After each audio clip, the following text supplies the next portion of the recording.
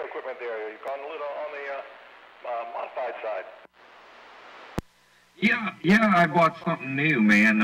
Thing called a TV3 or a VT3, and it seems to have changed it up quite a bit by what I keep hearing there. Go ahead. Oh yeah, definitely. It's got a different sound to it. There's no doubt about that. Doesn't sound bad at all. Yeah, Roger D on that, man. Yeah, it's a cool little device, man. It does all kinds of little stuff, man. I tell you, it'll do something like that. You know who Roger Troutman was, right? I don't think so, but go ahead with that story. Oh, he was a singer. They started off as Zap and Roger or something like that, and you know, it does. Well, let's see. Here's one that will sound familiar to you. Let me do this.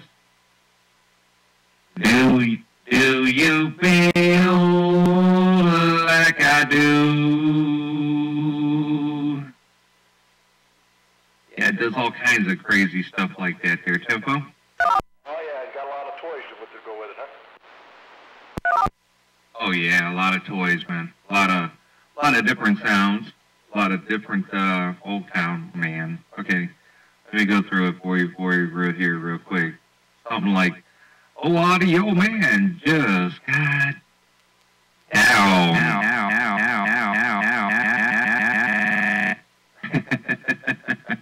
It does all kinds of different stuff, brother, without a doubt. I mean, hey readers,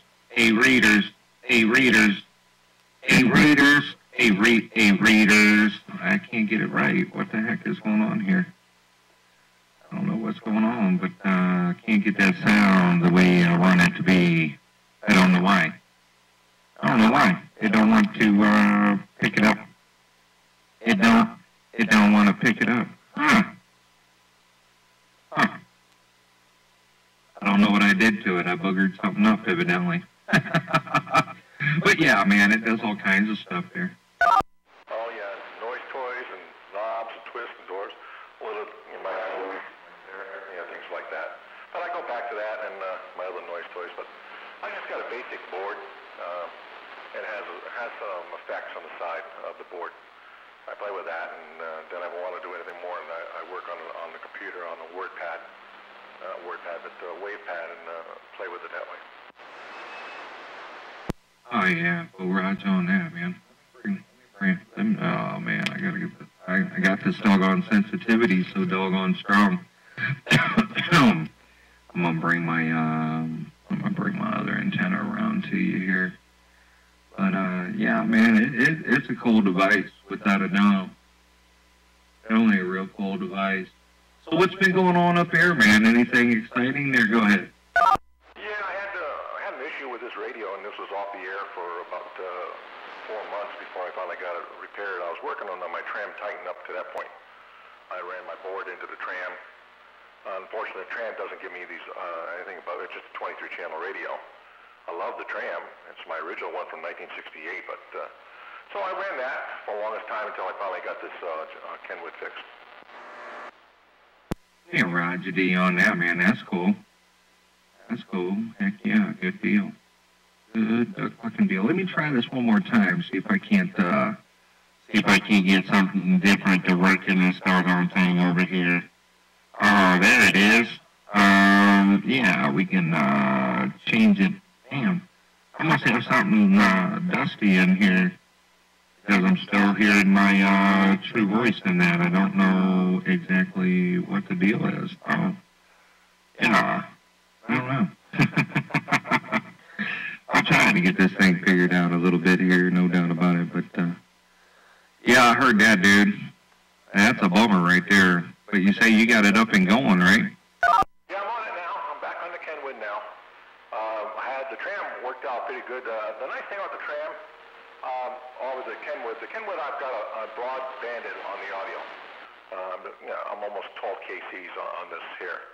So a lot of people don't hear everything this can produce if they don't have a broadband radio. So the tram was nicer to that aspect because it was the typical, was not any extra. So I had a lot more compliments on the tram than I did on the Kenwood. Yeah, Roger D on that, man. Yeah, I got two radios that are broadbanded, but the one is in my truck, and I got this realistic here that's supposed to be done like that, but it don't work right at all. I can't work with it. I'm gonna send it out to a friend of mine and have him do some work to it to get it up and going right. I sent it over to Stickman originally there in Maryland, and when he sent it back to me, the damn thing didn't work right. I mean, it don't. I mean, you turn it on and it goes thunk, and the moment it gets receive in it, it starts going repeatedly with that thunk. It's really crazy the way it works. So I don't even bother using it. And I don't know. I ain't going to go into that big drama case, man. I pretty much threw that into the past and, you know, left it alone. But unfortunately, that one don't do what I really would like it to do. There, go ahead. Yeah, I kind of, the realistic, there's so much you can do with standard radios. You need, my point of view, you've got to go with almost you know, a export radio, aftermarket, like the Kenwoods or Yazoos or any of that stuff to get really with the sound you're going to want. I have the Johnson that I'm still trying to get back online. I talked to you on that last year, but the modulation transformer on that went up in smoke, and trying to get parts for this thing is killing me. You know, I just don't want to spend another $600 just to get a radio so I can steal parts out of it. Roger D on that, man. Yeah, buddy. Yeah, I got a buddy who lives up in Minnesota, and he told me to send the realistic up to him. He knew how to do it for sure, and I'm probably going to send my Cobra 2000 up there to him as well. I know he can do a real good job with it on the Cobra 2000 because you know, I've heard his Cobra 2 Grand, man. It runs real good, real nice, smooth on the receive, and the transmit is just awesome. I don't know, you may have talked with Minnesota Mouse at some point in time, 266, but yeah, I'm eventually going to send them up there to him there. Go ahead. Oh yeah, there you go. I've heard a number of people have you know, upgraded the Cobra 2000s, and they're not too bad. They're easy enough to do. I've heard a number of folks try to do it with the RCIs, and they're tough. I have an RCI in the car, the 6300 FFC 2, the 200 watter. That's got great audio. I've had a friend of mine who's look at it. He says, "Oh yeah, all you can really do is change this one little capacitor here. I'll give you that broad spectrum." Oh great! I popped up, look at it. Oh my God, it's surface mounted components. I just put my hands up. I said, "That's it. Closing the case back up. Put it back in the car. Leave it alone." Oh Jesus! I heard that. I did. You know what? I just thought of something, man. Let me try and unplug this little jack here real quick, and let me see if that's where my problem came in. 1 2 1 2, yeah.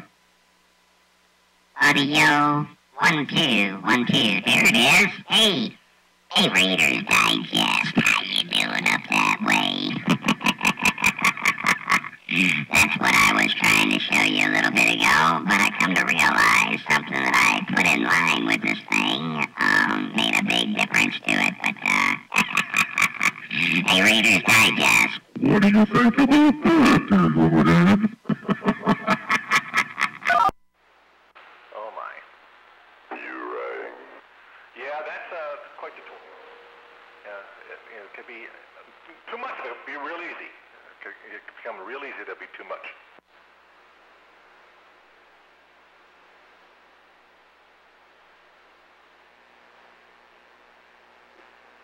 Yeah, poor 10 on that, man.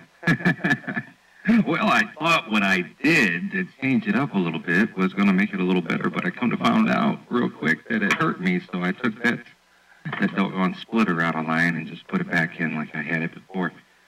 That's weird. I'd never tried it since I did that, but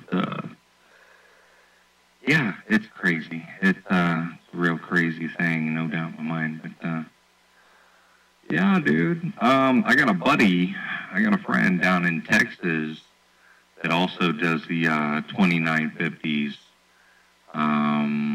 You may have heard of him. Goes by 4878, and he did the modifications with his 2950, which, 2950s and 2970s are pretty much the same. But what I'm taking is you got the DX model, and I think those were the newer ones that had that surface mount thing done to them.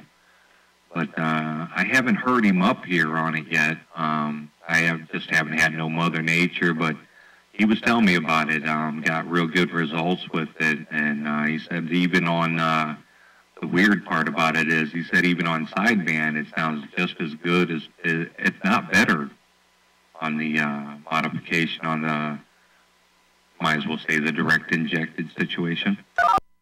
Very good, very good. All right, Audio Man, I'll have to let you go. It's been a pleasure, but I have to get ready. I have a doctor's appointment coming up, and my wife just reminded me that I need to get dressed and get going.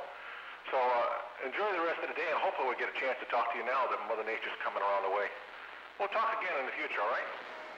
Oh, definitely, man. Enjoy it every damn time. Most definitely enjoy it every time. All right, man. Tell the better half we said hello, and I'm going to let you go. I said, Mr. Reader's Digest. We'll catch you later. Tell the better half I said hello with my radio, Mr. Reader. Gotta get my get my chords in line. But yeah, all right, big brother. Take care. We'll catch you when we can. Have a beautiful day, and hope everything works out good at the doggone doctor's appointment, without a doubt. Reader's Digest, Audioman, Week Radio. Back out.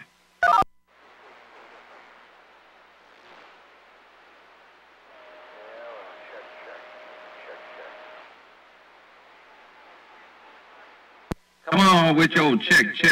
Breaker, check. Come on.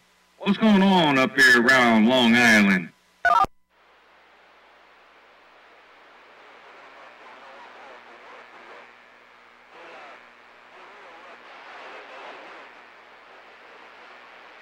heard somebody saying check. Rhode Island, just checking out his little radio, seeing if it's still working. Oh yeah, it's definitely working up here in Rhode Island, no doubt. My mind sounding good down in Canton, Ohio, my friend. And I forgot I was rolling a video gate that whole time. Wow. Hey, what's going on around Rhode Island, Audio Man, down in Canton, Ohio? Getting on down. I hope you had a good 4th of July. I'll wait again 2 weeks for down the noon. 5 to midnight. Go back on the side. You have a good day. All right, man. Well, hey, take care up that way around Rhode Island. I better shut this video gate down. It has gone for quite a while. 13-minute video gate. God dog, man.